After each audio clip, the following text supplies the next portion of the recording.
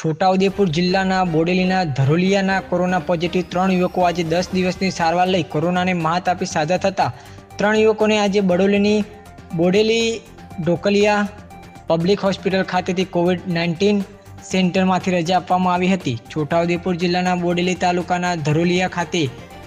મુંબઈથી પરત આવેલા 3 જણાનો કોરોના રિપોર્ટ પોઝિટિવ આવ્યો હતો, જેઓને બોડેલી ઢોકલિયા પબ્લિક હોસ્પિટલમાં સારવાર શરૂ કરવામાં આવતા ત્રણેયના કોરોના સંક્રમિતોએ કોરોનાને માત આપી સાજા થઈ જતા આજ રોજ આ ત્રણેય જણાને કોરોનાના કોવિડ-19 સેન્ટરમાંથી રજા આપીને ધરોલિયા મોકલવામાં આવ્યા હતા। ત્યારે સેન્ટર પર ફરજ બજાવતા ડોક્ટર્સ તેમજ નર્સિંગ સ્ટાફ સહિત બોડેલી ઢોકલિયા પબ્લિક હોસ્પિટલના સ્ટાફે 3 દર્દીઓને તાળીઓના ગડગડાટ સાથે વધાવી વિદાય આપી હતી। છોટાઉદેપુર જિલ્લામાં અત્યાર સુધી કોરોના 23 પોઝિટિવ કેસ નોંધાયા હતા, જેમાંથી અગાઉ 14 દર્દીઓને સાજા થઈ ઘરે પરત પહોંચી ગયા હતા અને તે પછી આજે 3 દર્દીઓ સાજા થઈને ઘરે